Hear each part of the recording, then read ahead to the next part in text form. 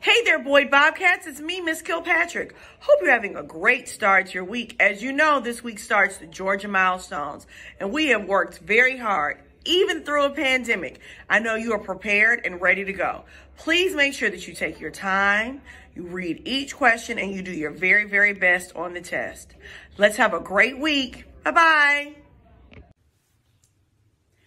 Good morning, Boyd Bobcats. It's Counselor Copeland here with your SEL moment for the week.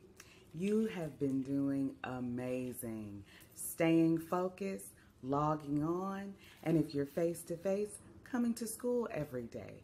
Keep that up. That means you're an amazing student and you're doing your Boyd best. This week, we're going to continue to talk about breathing, being mindful. We're even going to add some yoga poses in there. You guys have been doing so good remembering your breathing exercises that I think we can go to the next level and add some yoga.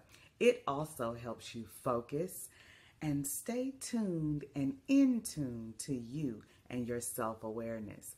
Speaking of self-awareness, we will also start talking about careers, college and career readiness. What do I want to be when I grow up? I don't think I still know. Do you have to wait until you're grown up to be what you want to be? We'll talk about some kid entrepreneurs this week as well. Please, please, please continue to be your Boyd best and have an amazing week. You can do it. You are amazing. Good morning, mathletes. It's Ms. Underdew coming back at you with another Math Minute. Well, this Math Minute is actually for any subject. As we approach the Georgia Milestones, this is a tip who can be used for anyone who's taking a test. So as you're taking your math test, your ELA, any test that you have to take, keep in mind that if you just guess, you have a 25% chance of getting an answer right. So what we want you to do is eliminate those wrong answers. If you eliminate one wrong answer, you have a 33% chance of getting the answer right.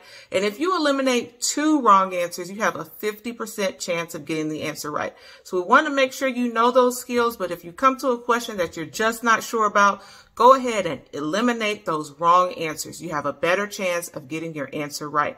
I hope that is helpful. I hope you have a great week. Good morning, William M. Boyd Elementary School. This is Miss White with your lit moment. This week, we start the Georgia Milestones. That's right, boys and girls. It's time to show everyone what you know. So remember to take your time, do your best, and most importantly, do not stress. You've got this. You guys are going to rock this test like you rock every day in the classroom. And all of our boys and girls at William M. Boyd should be reading each and every day for 20 minutes or more. You should be logging your minutes using Beanstack, and you should be showing us that you are leading the pack and reading your way through education. Boys and girls, we hope you have a fantastic week of learning. And don't forget, we stop, drop, every day read, don't stop. Read, read. And that's how Bobcats succeed. Have a wonderful week.